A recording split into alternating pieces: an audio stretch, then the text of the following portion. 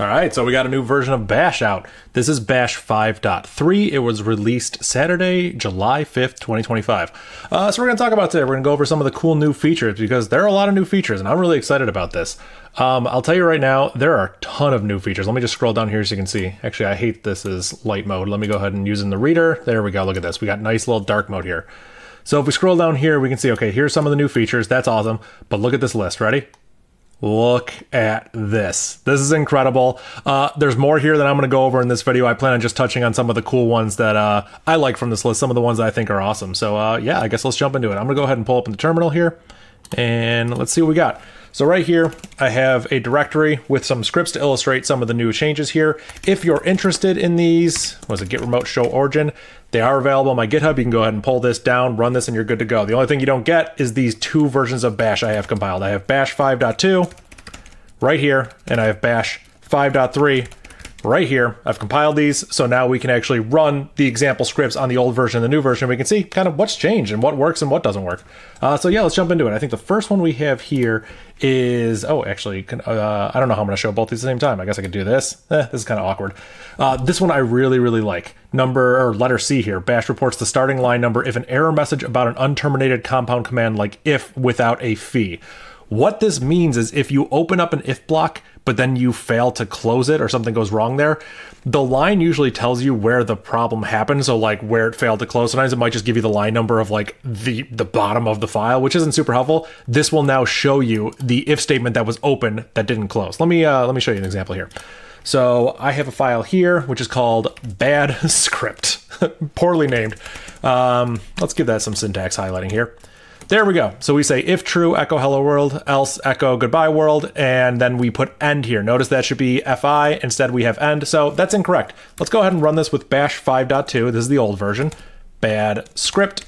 And we can see that line 10, there was a syntax error, unexpected end of file. So line 10, like as you can see, it's not even there. Let's go ahead and run this with Bash 5.3. Look at this. This is so much nicer. Line 10 syntax error, unexpected end of file from if command on line 3. So you can see that this if command is the culprit here. It was opened, but it was never closed.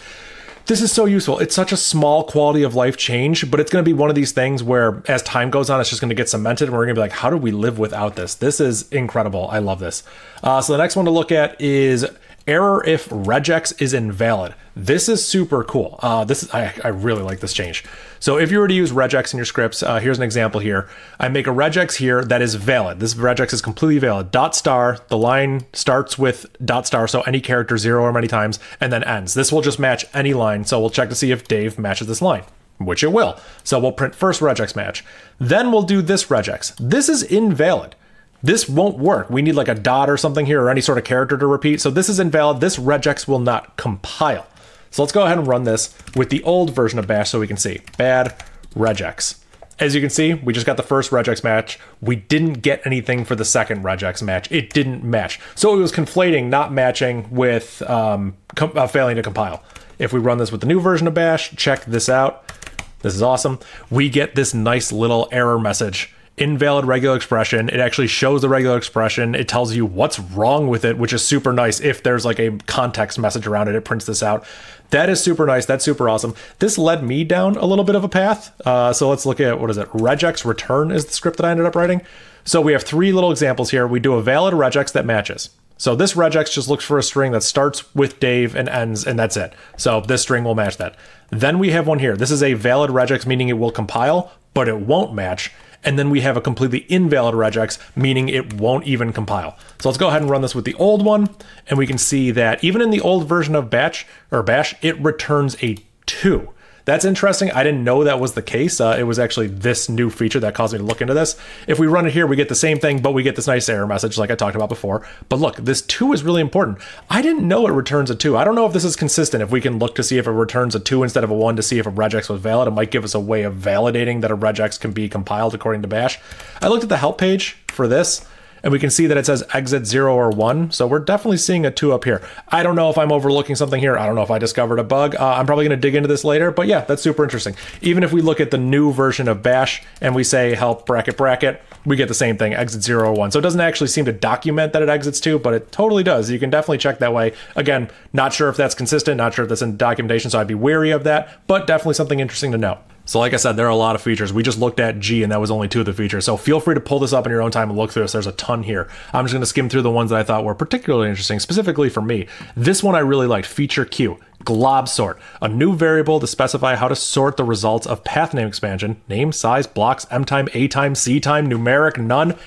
This is incredible. In ascending or descending order, this is amazing. So I had to look up some of the documentation for this specifically, but this is super useful. So what this means is, if I have a bunch of files here and I ls them, when I print the files but use a glob, so let's say a star is a glob, I'm going to print the files separated by new lines, I get this. They're sorted. They're sorted, is it alphanumerically? Not alphanumerically, lexicographically. They're sorted basically alphabetically. That's what happens.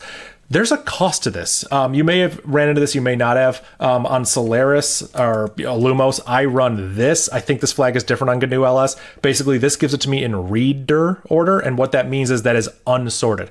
Because sometimes I've dealt with directories in the past that have like 100,000 files in them. And when you run ls, it has to sort all of them. When you do this, it has to sort all of them. So it has to read them all in.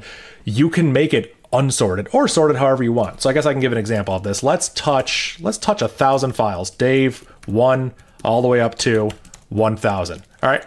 Now we have 1,000 fun files there. All right. So let's look at the script that we have for this specifically. I think it's, globsort. So I wrote this little script where we set globsort to whatever the first argument of the script is, and then we just do a simple for f and star echo f. That's all it does. So we can run, let's say, the new version of bash, give it globsort, and then we can give it whatever variable we want here. If we give it nothing, it will do the default sort, which is sorted.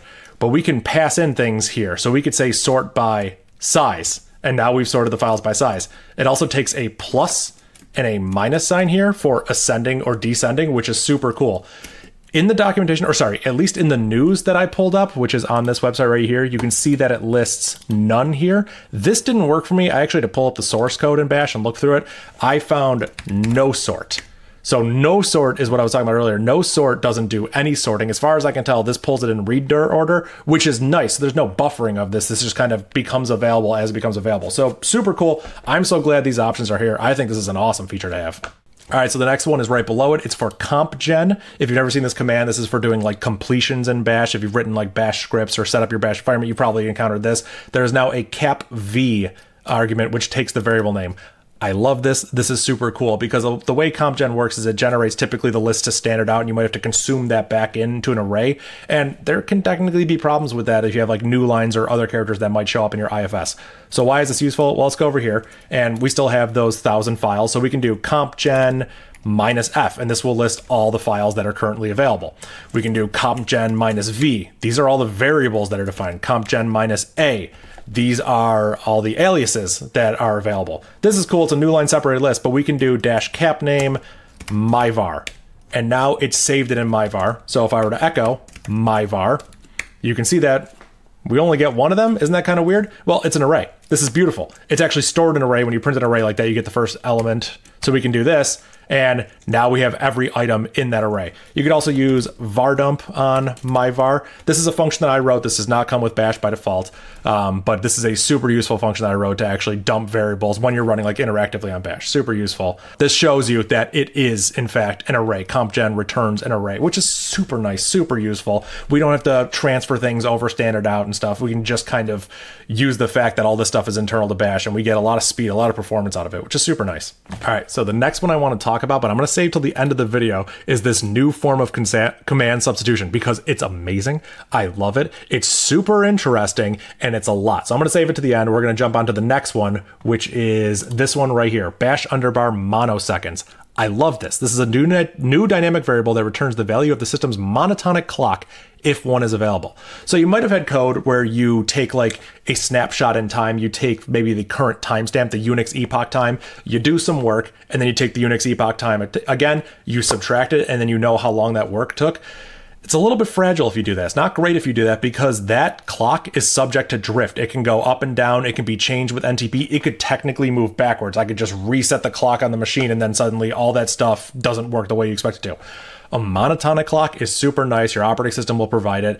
The number itself is meaningless, but it always is guaranteed to go up, and it goes up consistently regardless of, time zones or drift or NTP or anything like that. So I can give you an example of this. Like I said, it's going to be a meaningless number, but if we do, what is it, bash monotonic, that's not going to work. I keep forgetting I'm not running that version of... I'm not running the newest bash on this example. I have to run it through this example right here.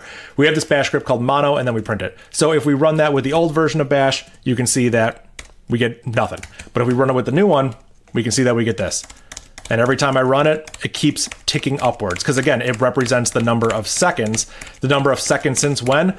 Who knows? It doesn't matter. The point is I could return this, do some work, return it again, calculate a difference, and now I have a time delta that isn't going to be modified by NTP. Super nice, super useful. Love this feature.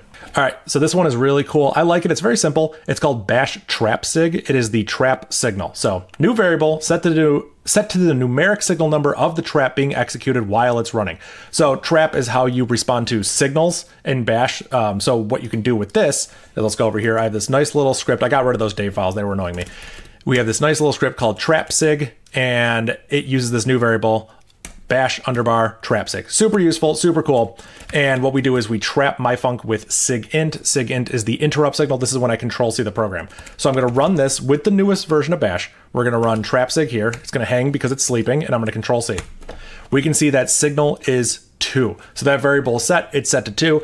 I can do things based on the signals. This will be useful for like debugging or something. Say you wanted to write code where you have the same function gets called for like maybe 5 different signals that were trapped. You'll know which signal fired off that function. So super useful, super cool.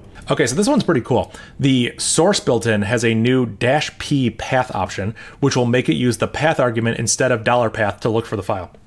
So what does that mean? I will show you. Source, again, is how you pull in a bash source code into your current environment. You could like source my bash RC. If I'm writing code, I could source like some library code or something. So in fact, that's what I have. I have some library code here. I have 3 different files, and they're foo, bar, and baz. If we look into them, one echoes bar, one echoes baz, and one echoes foo. I think you can guess which file does what. And then if we look into the source path script, take a look at this. The P argument, we give it the directory we want to look for these files, and then we give it the file name. So instead of having to specify the absolute path to this file, we can say, hey, look in this directory for that file. We could also say, look in this directory too. Look in that directory. We could keep going. This is in the same format as the $path variable is in. So this just allows us to do what was already being done under the hood without having to modify the path variable for the user. So if we run, let's see, bash 5.2, if we run this source path, it will fail because -p is not recognized. If we do it with bash 5.3, hey, look at that. That's pretty cool. All right, and finally, let's talk about this one. This is the new form of command substitution. So command substitution is typically the $sign and then the open parens, and you can put a command in there. There's 2 new forms. Open curly brace command with a semicolon. Semicolon is very important, obviously, because if you omit that semicolon, it's going to look like parameter expansion or something like that. So the semicolon kind of lets it know that, hey, this is a command. And then we have this new one where there's a pipe character in front of it.